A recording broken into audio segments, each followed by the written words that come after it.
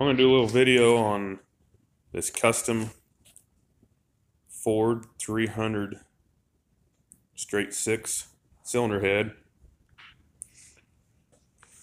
This was built out of two 5.3 liter LS cylinder heads, casting 862, 4.8 or 5.3.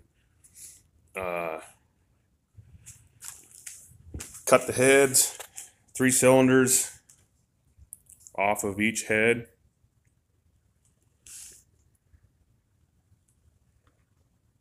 Welded up.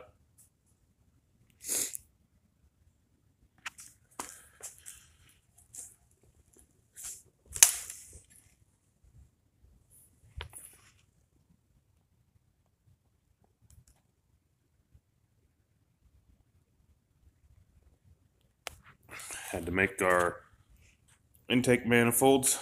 You can buy these flanges,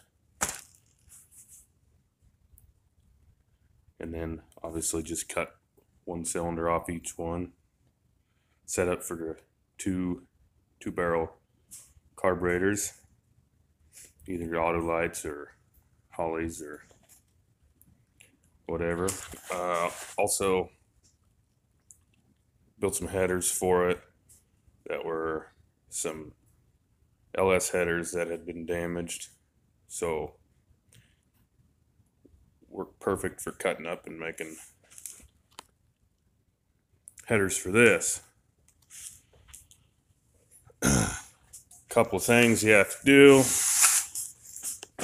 This when you cut this, obviously there's a water jacket. We plated the water jacket off on either side, welded it in, so there's no way for water to flow through the head up to the thermostat and back to the radiator. So we drilled and tapped right here and right here, so that way we can put a 1/2 inch jumper around so coolant can get through the head. Also, on the other side, the LS's already have a small cooling passage on the front and rear of the heads, which I drilled and tapped a bigger size for coolant to run a jumper from one end of the head to the other. Obviously, I haven't got the motor together yet for this. It's at the machine shop right now. It's kind of a custom deal. The crank's getting offset ground for just a little bit bigger stroke, using 240 rods, connecting rods, and they're long, lot longer than the 300. Forged DSS Racing 331 stroker pistons, so that way the piston to deck height is correct. Another thing, if you wanted to see how the bolt holes to bolt to the 300 are very, very close. You can see where I've had to modify these just a little. If it'll focus on that, you can tell it's just not quite perfectly round. I had to modify them, but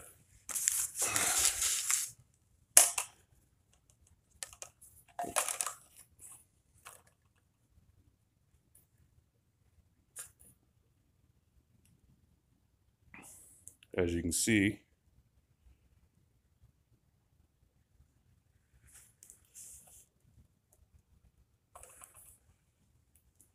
pretty darn close.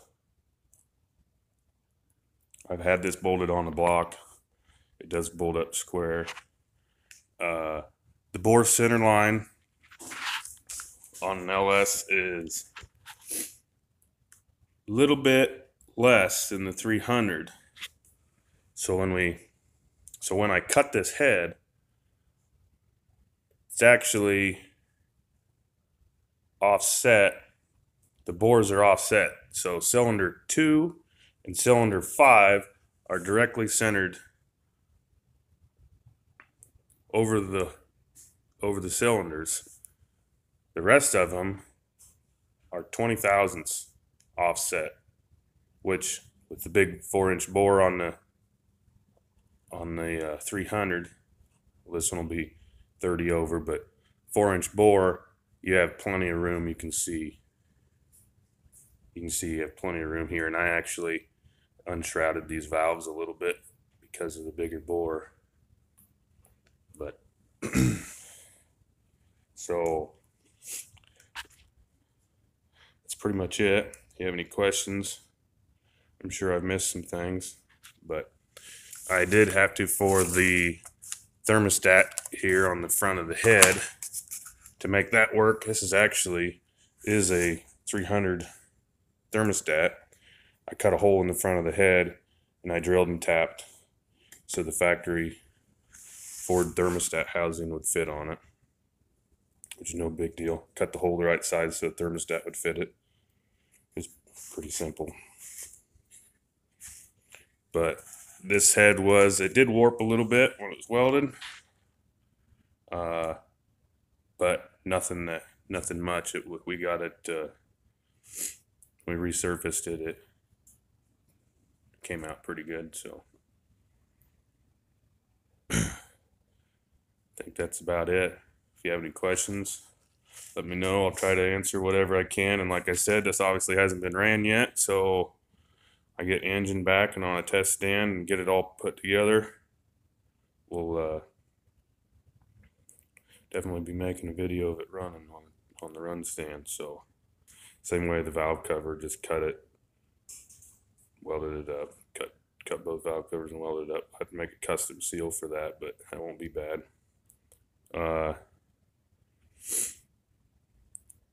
Also, I'll be running a Howard's camshaft in this engine, which is the biggest. It was the biggest off-the-shelf camshaft. I can't remember the specs right off the top of my head, but nothing huge, but should be quite a performance gain with this cylinder head. So the only thing I have question about at all is if it's going to flow, coolant's going to flow through it well enough to keep it cool, but that'll be something we'll test on the run stand. And I think it will, with the passage on either the intake side crossing over, and on the exhaust side also there'll be that crossover. So I think it'll flow through the head good enough that that should be all right. Oh, I'm going to run the factory.